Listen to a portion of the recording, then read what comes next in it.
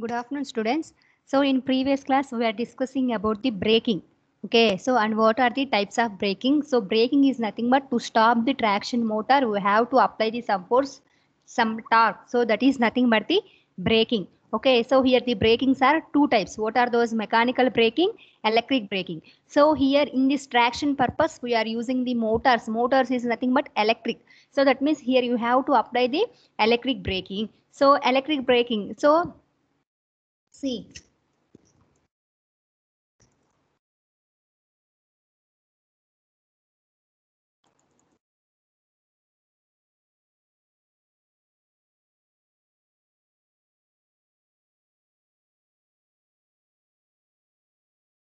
electric braking are mainly three types. What are those? Plugging, rheostatic braking, and regenerative braking. So in previous class, we are discussing how you can apply the plugging to the DC motors. Okay, so that means both DC series motor and DC shunt motor. So as well as for AC motors. So AC motors are nothing but for you have to see for AC series motor as well as induction motor and synchronous motor how you have to apply the plugging. So second type of braking is rheostat braking. So in previous class we are discussing how you can apply the rheostatic braking to the DC motors. Okay.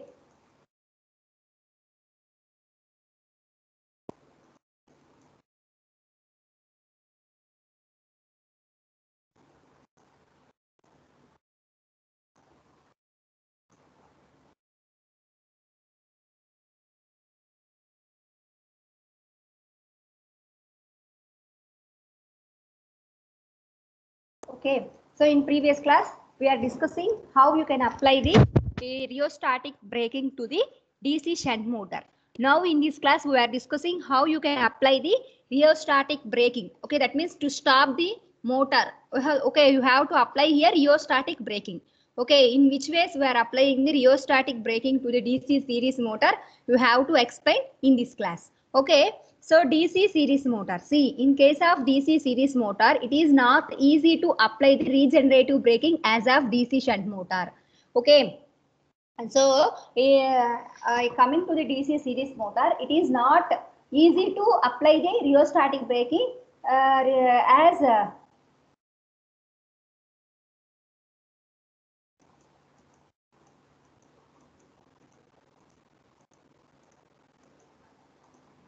okay, Nam, see, in previous class we are discussing the rheostatic braking. So now in this class we have to discussing the regenerative braking. So regenerative braking means the output is again given to the supply. Okay, so that is nothing but the regenerative braking. I think we are conducting the regenerative test in DC motors. Okay, so similarly here, so in previous class we are discussing up to plugging, and so brakings are electric brakings are three types. What are those? Plugging, rheostatic braking, and regenerative braking. So in previous class we are see how you can apply the plugging to the DC motors, okay, AC motors, and how you can apply the rheostatic braking to the DC motors we are discussed in previous class. So now in this class, how you can apply the regenerative braking. So to the DC series motor and AC motors. First, we have to see for the DC series motor. For the DC series motor, how you can apply the regenerative braking. See, in case of DC series motor, it is not easy to apply regenerative braking as DC shunt motor. Okay, so see, the main reasons of the difficulty of applying regenerative braking to DC series motor are: first one, during the braking period, the motor acts as a generator. Whenever you have to apply the braking to the DC series motor, so at that time it will be act as the DC shunt motor, sorry, generator, by reversing the direction of the current flowing through the armature.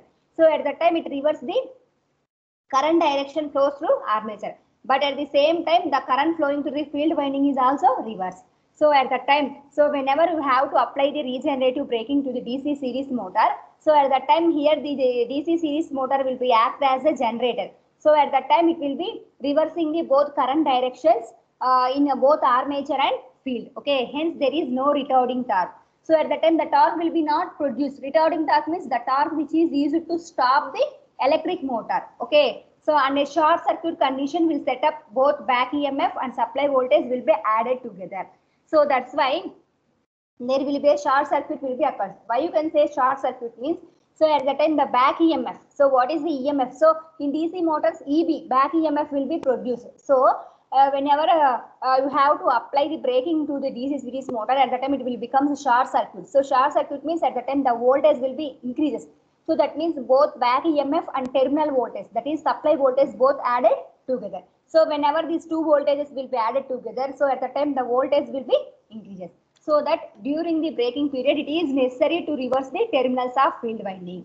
So that's why at the time you have to reverse the terminals. Okay, that means you have plus minus will be interchange, phase neutral will be interchange. Okay, so DC means you have used plus minus to interchange the terminals, plus and minus. Okay, some sort of compensating equipment must be incorporated to care of large change in the supply voltage. Okay, so that's why to compensate these problems, you have to use the extra some equipment. Okay, so can be applied to the DC series motor. So that's why you have to apply one extra equipment to overcome these drawbacks during the braking period. So see, any of the following methods will be used. See, by overcome these problems, we are using these methods to regenerate whenever you have to apply the regenerative braking to the DC series motor. So first one is French method. So what is the method 1? French method. Okay, so method 2, method 3. Okay, in these three methods, we are applying the regenerative braking to the DC series motor. Okay. See, first we have to see the method 1. This is also called as French method. See, if one or more series motors are running in parallel during the braking period, the field windings of all series motors are connected across the supply in series with suitable resistance. So, we have motor means for traction purpose, we are not using single motors. We have to connect the number of series motors in parallel, okay, to maintain the overloading. So that's why here whenever you have to connect whenever one or more series motors are running in parallel, so during braking period, the field windings, okay, so every motor having armature winding. So at that time, the field winding of the all series motors are connected across the supply in series with suitable resistance. So at that time, thereby converting all series missions in shunt missions. So at that time, see, here you have to convert the all series missions into shunt missions. See, these are the three field windings of three motors. Okay, these are connected in series with the supply through the external resistance. Okay, so this arrangement will be called as the French method. Okay, this is the one way. So so what is the advantage why you are connecting in this way means, see, the main advantage of this method is all armatures are connected in parallel. Okay, and current supplied to the one mission is sufficient to excite the field windings of all the missions. Okay, see here all armatures will be connected in parallel. Okay, whenever you have to giving the any one of the motor with the excitation, at that time that motor will excite the all field windings. Okay, so that is the advantage. Okay, field windings of the all mission and the energy supplied by remaining all missions is fed back to the supply system. Okay, so if any one of the motor will supply the excitation to the field winding, at that time remaining two motors energy will be supplied to the energy will be again fed back to the supply. Okay, so regenerative braking is nothing but output will be given as the input. So that is nothing but the regenerative braking. Okay, so during the braking period. Okay, this is the purpose of the method 1.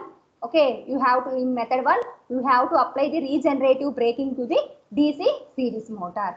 Okay, method 2. Okay, see in method 2.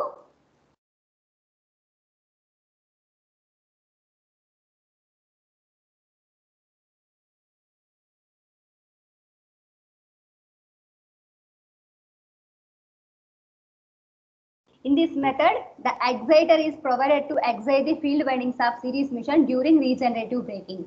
So here to excite the field winding, okay, to excite the field winding of the series motor, here you have to apply supply one exciter. Okay, so this is necessary to avoid the dissipation of energy or loss of power in the external resistance. So whenever you have to exciting the field winding, so at that time, so this at the time you can avoid the dissipation of power. Okay, that means power loss in the external resistance. Whenever the excitation of field winding is adjusted to increase the rotational EMF more than the supply voltage. Okay. So here you have to give the excitation to the field winding. So up to where you have to giving the excitation to the field winding means, so the EMF, so whenever you have to exciting the field winding, whenever the EMF produced in the motor is more, that means back EMF, rotational EMF is more than the supply voltage. So where that voltage will be more, so at that time that energy is supplied to the supply system. Okay. So at that time, the field winding of series machine is connected across an excited being driven by motor operated from an auxiliary supply. Okay, so here I am says that here you have to giving the excitation to the field winding. Okay, so at that time the field windings of the series machine is connected across an excited being driven by motor operated from an auxiliary supply. Okay, so now during the braking period, the series machine acts as a separately excited DC generator. So here I am says that the field winding of the series machine is connected across the exciter. Okay. So and the motor. So for the motor you have to giving the extra auxiliary supply. So at the time that braking period, the series machine act as the DC series motor will act as the separately excited DC generator. Separately excited means which supplies the energy to the main line. That means supply. Okay. A stabilizing resistance is used to control the braking torque. See, this is the connection. Okay, so field winding, for field winding you have to give the extra, see you have to give the exciter. Okay, here you have to connect the series winding. Okay, so to this, so here I am says that it is act as a separately excited DC generator. Okay, so see these are the traction motors. So whenever you have to connect it in number of traction motors, you have to connect a one stabilizing resistor in series. Why? Because to control the braking torque. Okay. So this is the method. See, so this is a this is first connection. Okay, motor. Okay, so whenever it acts as separately excited means this is the separately excited. Okay, so this is the arrangement during the braking period. Okay, so that means here you have to connect the DC series motor. Okay, across the field. Okay. And a series, okay, and the exciter will be connected separately. Okay, so that's why this is called separately excited DC generator.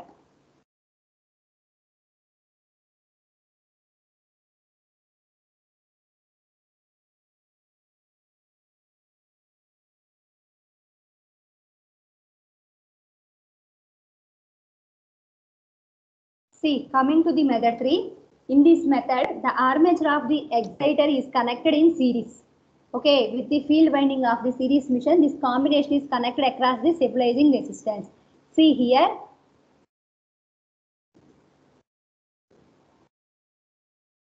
See, in this method, the armature of the exciter is connected in series with the field winding. Okay, so that means exciter and the field winding will be connected in series with the machine. This combination is connected across the stabilizing resistance. Okay, the total combination will be connected across the stabilizing resistance. Okay, so here the current flowing through the stabilizing resistance is sum of the exciter current and regenerated current by the series machine. Okay, so at that time the current, okay, the current will flow to the stabilizing resistance is sum of the exciter, what is you are using the exciter, and regenerated current by the series machines. Okay, during the braking period, the regenerated current increases the voltage drop across the stabilizing resistor. So at that time, the regenerated current will be increases the voltage drop across the stabilizing resistor, which will reduce the voltage across the armature circuit. Okay, so at that time, it will reduce the voltage across the and cause the reduction of the exciter current of the series machine field winding. So hence traction motors operating as the series generator. So at that time, that voltage drop will be reduces the voltage across the armature circuit. At that time, the exciter current of the at that time the reduction of the exciter current of the series machine in the field winding. Okay, so at that time the field winding current will be also decreases. So at that time the traction motors act as the series generators. Okay, so these are the methods. In 3 methods, you have to apply the regenerative braking to the DC series motor. So now you have to see how you can apply the regenerative braking to the 3-phase induction motor. Okay, see, regenerative braking is applied to the induction motor by increasing its speed above the synchronous speed. Okay, so to apply the regenerative braking, so here you have to increase the speed of the induction motor above the synchronous speed. Okay, so now the induction motor acts as the induction generator. So whenever you have to increase the speed of the induction motor above the synchronous speed, so at the time the induction motor will be act as in the induction generator, and that feeds the power to the main line. Okay, so whenever it acts as the generator, so at the time it feeds power to the supply. Okay, that means regenerate power to the supply. Okay. Now we have to see the torque slip characteristics. Okay, this is the slip torque. Okay, these are the torque slip characteristics of the induction motor. This is motoring action. Without you have to connect any external resistance. So whenever you have to apply braking with resistance, okay, these are the characteristics. Okay, so that means at the time torque will be high. Whenever you have to torque will be high means, so at the time you have to stop the motor quickly. Okay, see the main advantage of the induction motor is during braking period, no need of placing external resistance in the rotor circuit. Okay, so whenever you have to apply the braking to the induction motor during braking period, so at that time no need of placing external resistance in the rotor circuit. Okay, so the speed during the braking remains almost constant, that is independent of the gradient and weight of the train. So during the braking period, okay, the speed will be almost constant, and it is also independent of the weight of the train. Okay, and it will be not depending upon the weight of the train. Okay, so this regenerative braking is applied to induction motor can save 20% of the total energy, leads the reduction of operating costs. So whenever you have to use the regenerative braking, okay, so whenever you have to apply the regenerating braking to the induction motor, at that time again it fed back output will be utilized as the input of 20% energy. So at that time again you will give the only 80% of the supply. So whenever you have to give 20% of the energy, so at that time you have to save the operating cost. So that is induction motors. Next we have to see the how you can apply the regenerative braking to the AC series motors. Okay, so see regenerative braking applied to AC series motor. See, it is not simple regenerative braking to an AC series motor.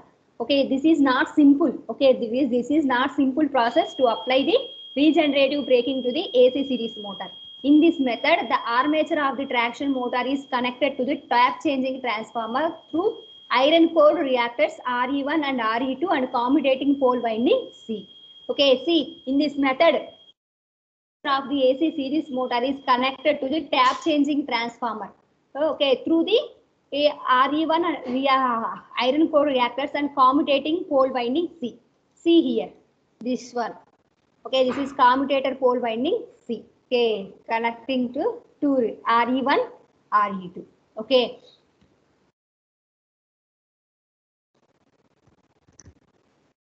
An auxiliary transformer is provided to excite the field winding of the traction motor.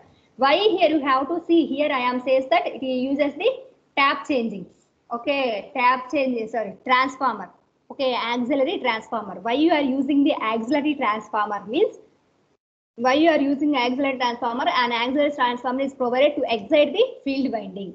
Okay, to excite the field winding of the motor, here you have to use the auxiliary transformer. Let us assume the V be the voltage of the tap changing transformer and IF is the field current of the traction motor. Due to the presence of reactor, IF lags V by 90 degrees. So here you have to connect the reactors. So reactors means compulsory it will be lags the voltage by 90 degrees. Okay, reactor is a exciting current. See here you have this is supply voltage. Okay, so this is the voltage will be induced. Okay, this is armature current. Okay, so at that time this is the phase, also the voltage have the phase angle with the armature current IA. Okay, so and see here I am says that the IF is the field current of the traction motor. So IF always lags V by 90 degrees. Okay, so see this is IF. Okay, so IF is exactly 90 degrees lags with the voltage V. Okay, so see from the phasor diagram the vector difference of and gives the voltage across the core reactor RE1. Okay, so that means V bar minus E bar equal to, so this will gives the IA RE1. IA into RE1. That means the voltage drop across the reactor 1. Okay. Now the armature current IA lags by 90 degrees and the braking torque developed series machine will proportional to IA cos phi. So at that time the braking torque, the torque will be proportional to the IA cos phi. This is the torque value which is produced. And the power returned to the supply is also proportional to the IA cos phi. Okay. The power which is returned to the supply is proportional to the IA cos phi. Okay. So that proper phase angle must be obtained for efficient braking effect arise in the regenerative braking applied to AC series motor. So that means proper phase angle must be obtained. Okay. For the efficient braking. Whenever you have to apply the regenerative braking to the AC series motor, so at that time you have to obtain the proper phase angle. Why you can get the proper phase angle means, see, during the regenerative braking, the braking torque is proportional to the operating power factor. Okay, so whenever you have to get the efficient regenerative braking to the AC series motor means whenever the braking torque is proportional to the operating power factor, in order to operate the series motor at high power factor field, winding must be excited separately from the other auxiliary devices. So at that time, okay, so at that time it will makes the it will makes the operate the series motor at high power factor. Okay, so next one, proper phase shifting device must be incorporated. So you have to extra use one proper phase shifting device. Okay, to shift the phase. Okay, proper phase shifting device must be incorporated to ensure the correct phase angle.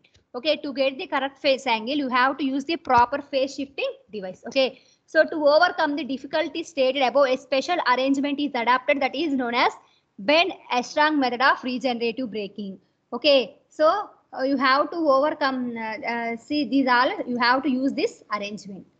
Okay, so this is the arrangement of AC series motor whenever you have to apply the regenerative braking to the AC series motors. Okay, so up to now you have to discuss the braking. So what is the braking and what are the types of braking? So braking is two types: mechanical braking, electric braking, and electric braking is three types: plugging, rheostatic braking, regenerative braking. Up to now we have to see how you have to apply the regenerative braking or plugging or rheostatic braking, how you can apply to the DC motors and AC motors. So next one is traction motor control. What are the motor used in the traction purpose? Either are series motors, or either are DC motors or AC motors. How you can control the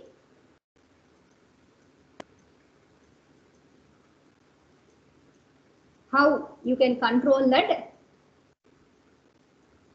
motors. Okay, so that means traction motor control. See, normally at the time of starting, the excessive current drawn by the electric motor from the main supply causes to the effects. So first, whenever starting the train means whenever you have to switch the supply. So at that time, the excessive current, okay, at that time the current drawn by the electric motor will be very excessive, and at that time it will causes the main supply and will cause a motor, and from the main supply causes the more effects. Okay, so at that time it is necessary to reduce the current drawn by the traction motor is smooth control. Okay, so at that time to reduce the current, okay, so first initially whenever you have to switch on that motor, so at that time to reduce the current run by the traction motor for smooth operation. So see, whenever you have to reduce, whenever you have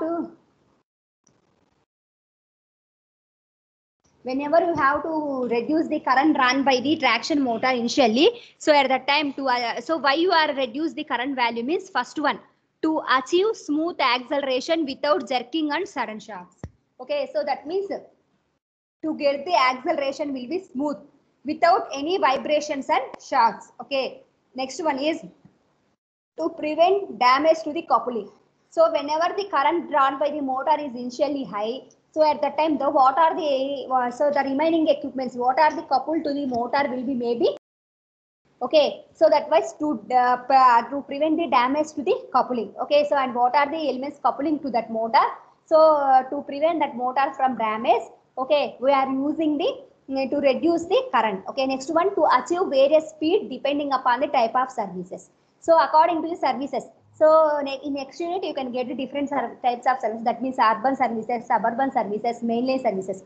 Mainline services means there will be number of stops of the training will be less, more than either one or two. So mainline means some, that is, urban means more than two stops, suburban means many stops, depending upon the types of service to get. So according to our stops, okay, you can get the speed will be also different. Okay, so that means to achieve various speeds depending upon the types of services. Okay, first you can see the control of DC motors. Okay, how you can control the DC motors means, see, at the time of current is drawn by the traction motor when rated voltage is supplied across its set terminals. So whenever you have to apply the rated voltage, that means rated either 20 volts or 30 volts according to that motor, whenever you have to apply the rated voltage, so at that time first the motor will, the DC motor will draw the excessive current. Okay, during the starting period the current drawn by the motor is limited to its rated current. So that's why that current will be limited to the its rated current. This can be achieved by placing a resistance in series with the armature winding. Okay, this can be achieved by placing a resistance in series with the armature winding. Okay, here this is placing the resistance in series with armature winding. Whenever you have to place this resistance with series with armature winding, so at that time it will be draws that excessive current. Okay, this is known as starting resistance. Okay, that resistance will be called as starting resistance. It will be cut off during the normal running period. First you have to put into the circuit whenever after that, whenever the motor will be running, that is in running period, there were at that time that will be cut off from the motor. Okay, that means cut off from the armature. Okay, by the resistance of starting resistor, there is considerable loss of energy taken place in it. So at that time the total extra current will be get the loss of energy in that resistor. Okay, at the time of switching on, the back EMF developed by the motor EB equal to 0. So whenever you first initially whenever you have to switching on, so at that time the EMF developed EB back EMF will be 0. Supply voltage V equal to IARA plus Vs. Okay, where Vs is nothing but whatever the resistor is connected in series with the motor. So at that time it having the voltage drop. That drop will be called as Vs, where Vs is the voltage drop across the starting resistance and IARA is the voltage drop in the armature during running conditions. So first there will be no back EMF starting, but whenever it will be running at